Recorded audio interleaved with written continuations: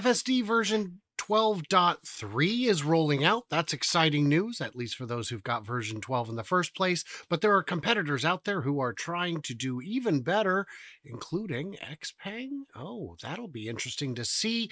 So, of course, I'm Brian. Welcome to Future Raza. I've got Herbert joining me today. Herbert is brighter and he makes us brighter. Head over to his channel to find out more. Link in the description, all that good stuff. Herbert, I don't know if you heard the big news. Version 12.3 is rolling out. And for those who actually have access to it, this could be very exciting. Could arguably be called version 13. Now, you and I have seen quite a bit of footage. What do you make of it? Yeah, so first of all, Elon Musk saying this is a big release should arguably be called version 13. And people are accusing him because he said that before. He said it one time before in the past. So, you need to kind of take that with a grain of salt. Having said that, when Elon is speaking, I think people need to kind of understand from his perspective what he's thinking about. And he's talking about, right, the structure of the code that was being replaced or updated, right? So it's significant. And so he knows for sure a difference between a point release and a big 1-point release. So all right, so that's he said this before, right? This is going to be fire. It's going to be amazing. It's going to be mind-blowing.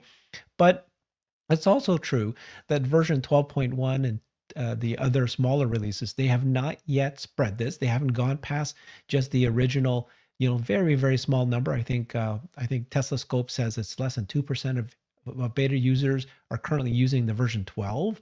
And so there's a reason.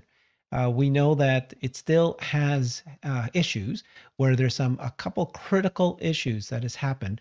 I think Farzad was being driven around by Bradford Ferguson, and in their own clip, they showed at the very last second, the last 2 minutes, two pretty big issues where the car was driving into the intersection and another car was heading in that direction as well. So you can't spread this out if there's still critical issues. Having said that, as you and I have been watching so many videos, and it's just unbelievable how many edge cases this new neural net version can solve. So it's a balance between, oh my God, right? All these edge cases are being resolved now. At the same time, it still has these critical issues. So I think this is a significance. If this version 12.3 is actually as big as Elon says, and it actually solves those critical issues, this could be a big deal. This could be the thing, right? And then the question is asked, why would there be critical issues and yet solve the kind of the edge cases? Wouldn't you first make sure the car doesn't do critical issues? This is different. This is neural net. This thing's learning on its own. And so it's going to figure things out on its own time frame, and depending on the videos that is shown. The good news is that there's actually a path. Right? You would send it more videos of good driving and maybe even more videos of defensive drivers to really know when to accelerate, when to actually be extra careful. Those things can be done. And now we've heard just a couple of weeks ago, right? Elon saying that we don't think we're going to be compute constrained for FSD by the end of this year. That is the big news. I think that if you take that forward and realize that they have the data, now they're going to have the compute, then all of these things has a higher chance of being solved. Maybe not all, but a lot of it could be solved.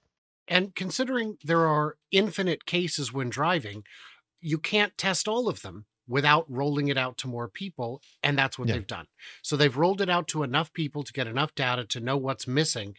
And unlike a heuristic if-then set of codes, in this case, instead of tweaking the output, you tweak the input. You say, here's some more cases to consider. Please look at these and train. And that's a really sharp way of looking at it. Is this a step change? Absolutely. Absolutely.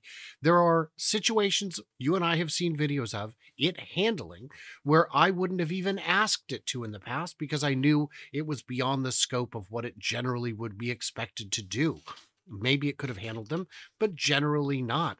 Some of the things it does in parking lots and roundabouts, Bradford Ferguson from Rebellionaire took it out, and I think he did 60 roundabouts, and it handled 58 of them. Or it may have been 80, and it handled 78 of them. Those are hard for humans, and it's handling them. So that's very exciting. But others are working on it.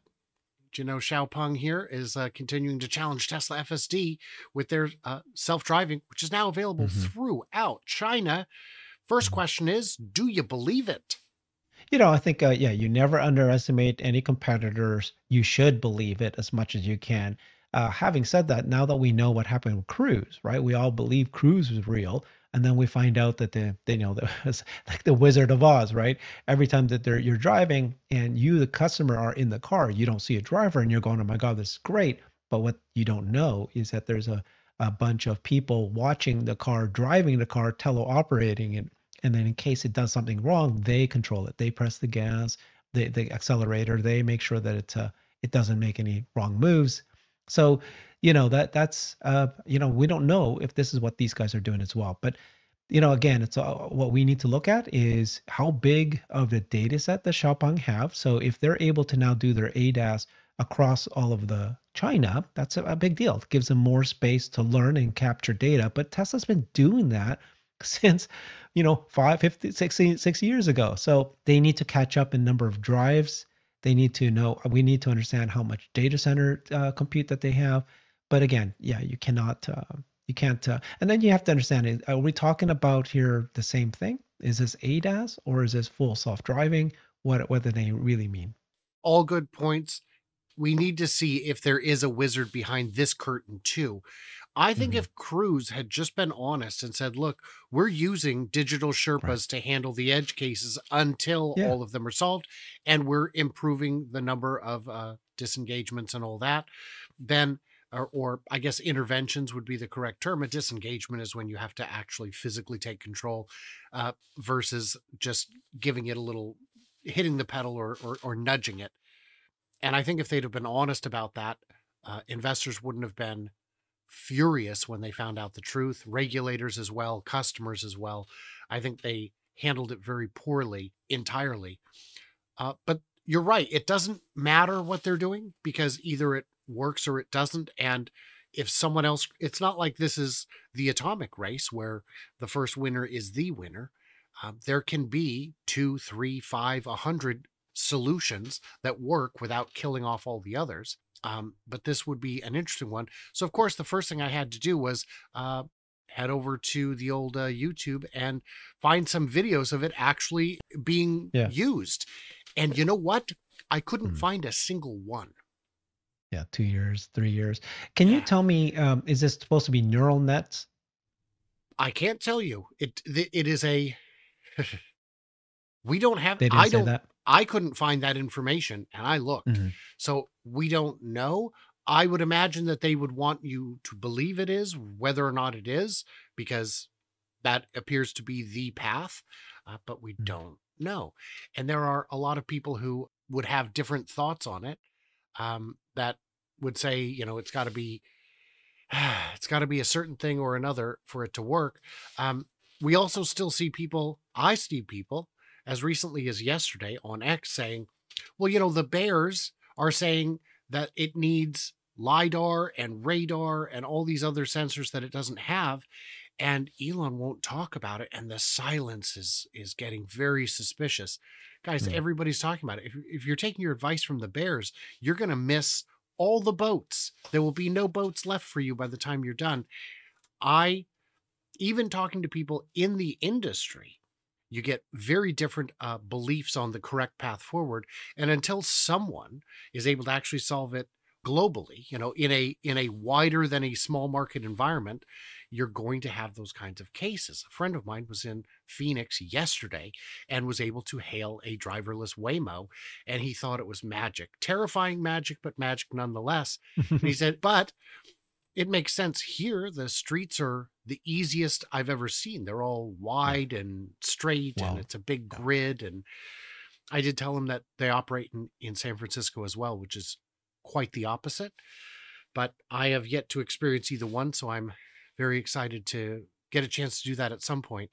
It's going to be interesting to see, and there's a lot of different approaches, different possible correct paths forward. Any thoughts on who's actually apart from Yeah. Tesla? Yeah, go ahead, Yeah. please. Well, yeah. So first of all, I was just trying to find out. I was researching a little bit there, trying to see if Xiaopeng or others are doing neural nets or anything like that. And you get your sprinkling of great headlines, right? That China's leading and all that. And of course, they're going to do that. They want it's all branding, it's all marketing. They want to do this, but let's drive deeper, clearly, drive in clearly. And I think, at the end of the day, the way I look at it is, first of all, I look at Tesla and look at Tesla, what they're doing and what their approach is and how fast the progress is with version 12. Okay, so that's step one. And then it almost doesn't matter. It's like it matters, but it doesn't matter what the others are doing, because what matters is, can Tesla manufacture the most vehicles with, let's say everybody achieves FSD. Let's say they get it a year from now, the others, or even they solve it earlier. Who can implement it faster across the world as many cars are being built with it in it, right? That's the key thing.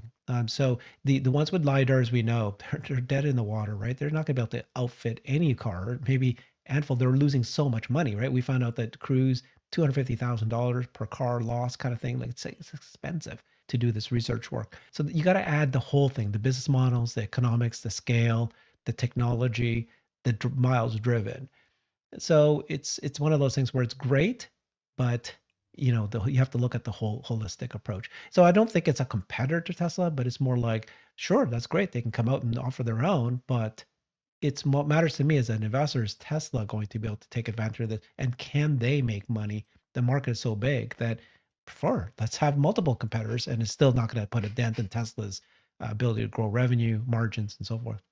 My concern with the claims from someone like Xiaopeng is they're so small and their funding has been so relatively limited compared to anyone else who's been trying this for much longer than them, including Cruise and Waymo. If there was one company that has spent 10 billion and it didn't work, that would be one thing. But there are a dozen companies that have spent 10 billion without reaching what Xiaopeng claims to have done for a fraction of the price. It's not to say it's impossible. It's just to say it raises questions.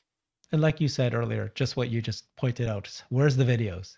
So it's one thing for you to say that, and it's another thing to show videos of it going around in a nice neighborhood. But it's another thing to actually show 80 times around a roundabout, all these edge cases. And it's like all these videos we're now starting to see from edge case. In fact, a user called Edge Case and AI driver posting these all the time of these incredible maneuvers that the Tesla version 12 is able to do, just like a human would do. I love to see other car companies showing those edge cases one at a time, multiple hundreds, like we're seeing with Tesla. And yes, where is their whole Mars catalog, their Bradford Ferguson, their Edge Case, their AI driver, and others? So we don't know, but we will find out hopefully soon enough. Head over to Brighter with Herbert. What did we miss? What did we misunderstand? Leave it into them in the comments below. And to everybody else, like, subscribe, do the usual. Stay tuned, stay juicy, and I cannot wait to hear from you clever robots in the back of your own robo-taxi, perhaps.